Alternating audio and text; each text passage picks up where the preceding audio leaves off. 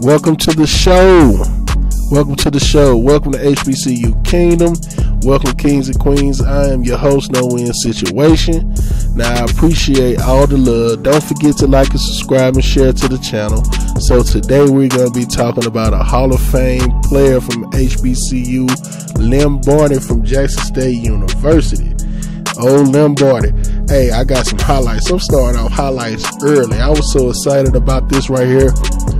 When I say ball hawk, I'm talking about this boy here was a ball hawk. Look at this, man. First 4 seasons had 32 interceptions and 9 total touchdowns. You couldn't even throw his way. First game as a rookie. First game. First quarter. First ball thrown his way. He picked it off and took it 24 yards to the house. Boy was a cold punt returner too. Cold. You couldn't miss him. You know, he made plays all around the field. That's what Barney did. And in his rookie season, he was the punter for the team. The starting punter got hurt. He was the punter. So this man, cornerback, punt return, kick return, and the punter. Like, come on, man. How could you beat that? But he taking this to the house. He had to go to the Hall of Fame. This man was crazy on the field. So, with that being said, we're going to talk about Jackson State University a little bit. Jackson State University is a HBCU in Jackson, Mississippi. It is one of the largest HBCUs in the United States and the 4th largest HBCU in Mississippi in terms of student enrollment. Jackson State is also a member of the Thurgood Marshall College Fund. Now their athletics, their name, the Tigers. Yes, the Jackson State Tigers.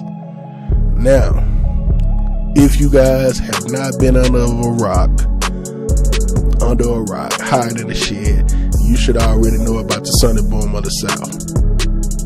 One of the baddest bands in the land, Sonny Boom of the South, come from Jackson State. And they got the Prince and J sets. So, you know, Jackson State is world renowned for a lot of things, man. And back in these days, the 60s, 70s, and 80s, it's a few Hall of Fame players, NFL Hall of Fame players that came from Jackson State. It's a few of them. It's more than 1 or 2, I can tell you that. Oh, you got him, Barney, you got Walter Payton, you got Jackie Schlill. Like, come on, that's 3 right there that I can name. So, you know, Jackson State University, like I said, it was developed from a Natchez seminary founded in 1877 in Natchez, Mississippi. It was founded in Natchez. They moved the site to Jackson. In 1883, the school changed its name to Jackson College. Today it still serves as a campus of Millsap College, the same original site that the school was moved to. Still serves as the site for Millsap College. So, you know, the school became a state-supported public institution in 1940, and it was known as the Mississippi Negro Training School. The name has since been changed. It was Jackson State. Before then, it was Jackson College. Then it was Jackson College for Negro Teachers. Like, the name, you know, changed so many times. But in 1967, they changed it to Jackson State University, and it's been their name since then. You know, in 1970, Jackson State had the student killings. During a campus protest, May 14, 1970, 2 students was killed by police gunfire. 12 additional students was injured by gunfire during the clash, and they have a dormitory that still bears the bullets marks that was fired on that day. So, you know, I have a host of family that went to Jackson State. My dad played football with Walter Payton. He started on the offensive line. He blocked for Walter, him and Jackie Slater. Jackie on one side, my pops was on the other side. My mom went to Jackson State. I got an uncle that went to Jackson State. that we used to see every day when he went to school. I remember, being little, and man, I'm talking about my uncle coming over there every day. It was cool, man. So Lynn Barney, he was born in 1945. He attended 33rd Avenue High School in Gulfport, Mississippi. He played quarterback in high school. So Lynn Barney attended Jackson State. He attended from 1964 to 1966.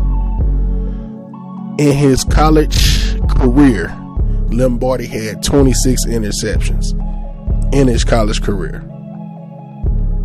Also, he had 9 interceptions one season in 1965. Then in 1966, he turned around and had 11 interceptions. This in college.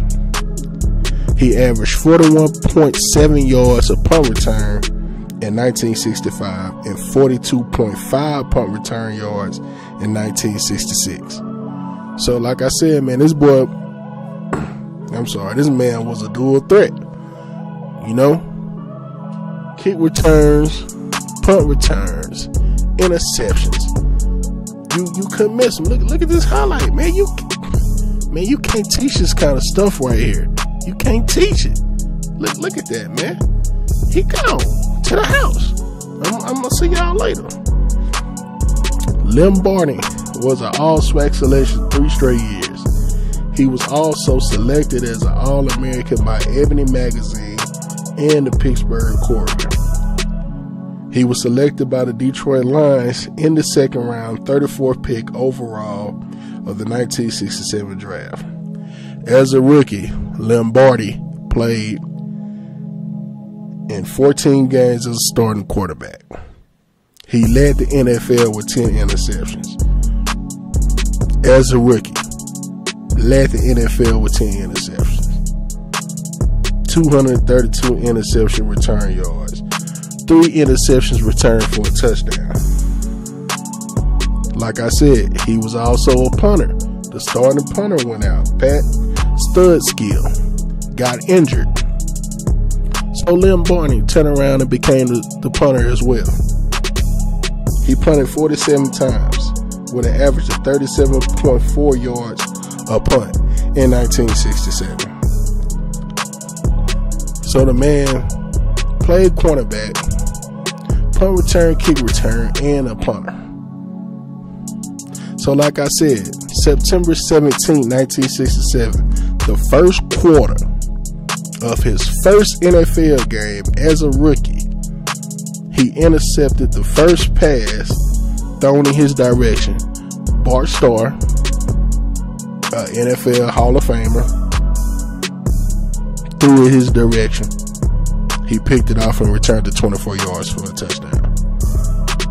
So in 1967, Lynn Barney was also selected by the Associated Press as the NFL Defensive Rookie of the Year. And he played the first Pro Bowl after 67. He played in his first Pro Bowl in 1968. In that same year, he was married. He got married, and he served 6 months of active duty in the Navy. Lynn Barney was selected to 7 Pro Bowls and was selected as a first-team All-NFL player in 1968 and 1969. So, my man did a lot of stuff.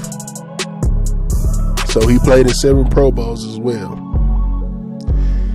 So, just some of his accolades. Like I said, in 1992, he went to the NFL Hall of Fame. He was also inducted into the Detroit Lions Hall of Fame in 1980. 1983, he was inducted into the Jackson State Sports Hall of Fame. 1985, the Michigan Sports Hall of Fame. And 1986, the Mississippi Sports Hall of Fame. So during his time with the Lions, his career, he played 11 seasons. He had 56 interceptions. 56 for 1,011 interception return yards. He had 7 interceptions returned for TDs. He also returned 143 punts for 1,312 yards. 3 punt returns for TDs. 50 kickoff returns for 1,274 yards. He had 1 kickoff return TD for 98 yards. So, this man was awesome. Also, he did some other things as well.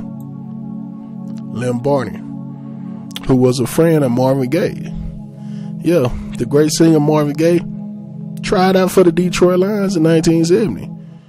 He didn't make the team, but he tried out. Him and Barney became friends. So, something I didn't know, in 1971, that Marvin Gaye classic song, What's Going On? Yeah, What's Going On? Mel Farr, which is a teammate of Barney, him and Barney actually sung the background vocals to that song, What's Going On. So, he was a pretty good singer as well. So good, in fact, in 2015, he was invited to sing the national anthem at the Pro Football Hall of Fame induction ceremony.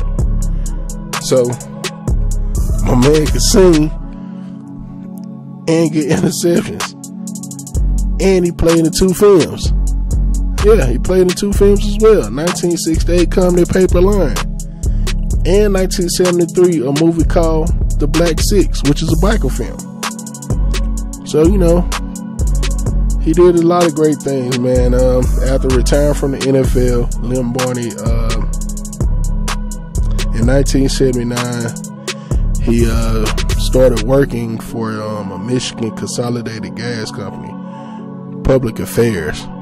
So I don't know what, you know, they did in that department, you know, but that's what he started doing after football. Also, in the 80s,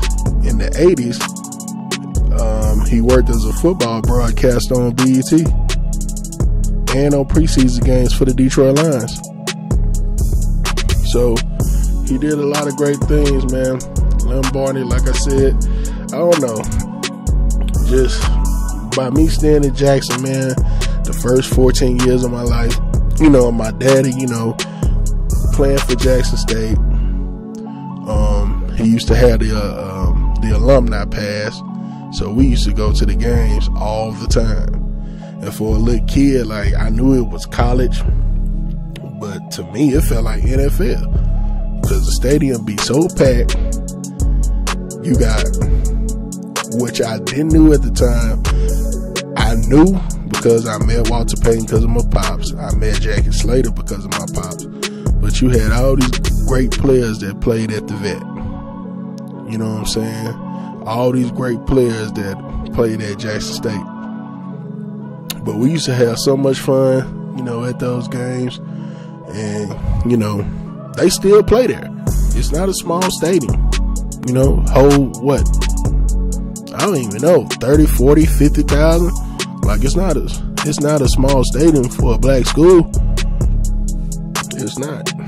So, you know, it's a great place, man. I had a good time. Like I said, my mom went there, my uncle went there. So, man, we used to love some Jackson State, man. I still do. So, like I said, man, I only got like a few minutes or so left for highlights, man. I hope you guys enjoyed the video. Please like, share, comment, and subscribe. A like and comment is free. I appreciate you guys. Until next time, we out.